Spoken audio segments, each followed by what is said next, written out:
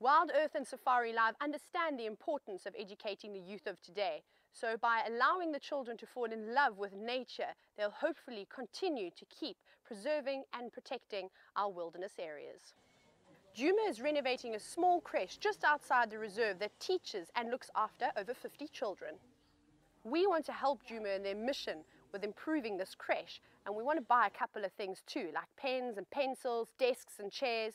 Take a look at this. My name is Candice Grover.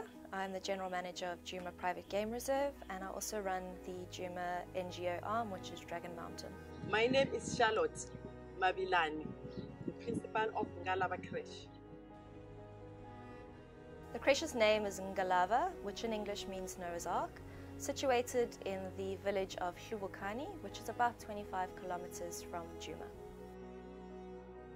The aim of the creche is to see the change for the children to develop well, because if they're not at the creche, they are not developing well, they are not freely, they are not even to play with other children.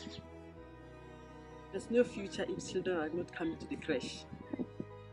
In creche, we have that love, comfort that child. So the future of the child is more brighter if she comes at creche. Dragon Mountain's main aim is to spread seeds and see what grows.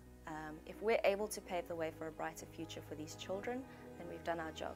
Secondly, I can also relate. I'm a mum of 2 small children, so I understand the need for a good foundation, a safe environment for the children to come to daily.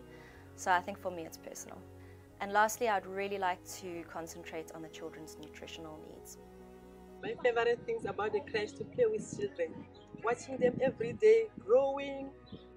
We're fundraising for all the resources, and those will include pens, pencils, puzzles, books, Play-Doh, everything. We really are, starting from the beginning with Ngalava. So you may be wondering why there aren't any children running around or why the creche looks the way it does.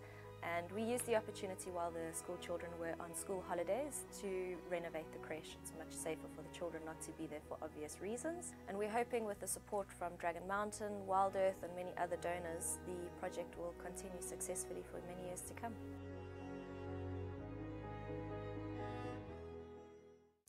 An elephant never forgets, but you might. Click subscribe and you'll never miss another safari.